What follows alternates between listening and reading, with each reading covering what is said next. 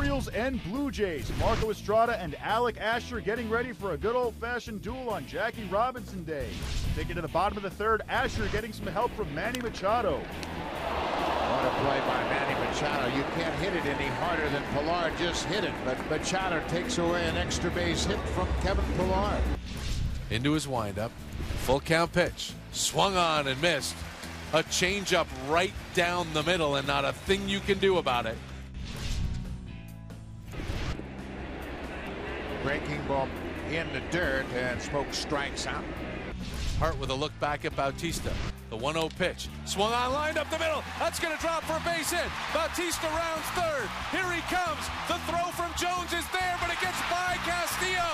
Bautista scores. Tagging at third is Gentry. Here's the throw to the plate. And the game is tied.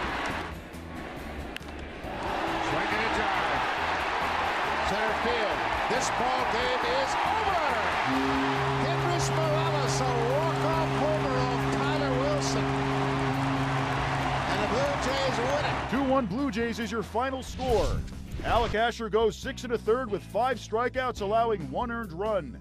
Marco Estrada goes 7 innings with 8 strikeouts, giving up no runs.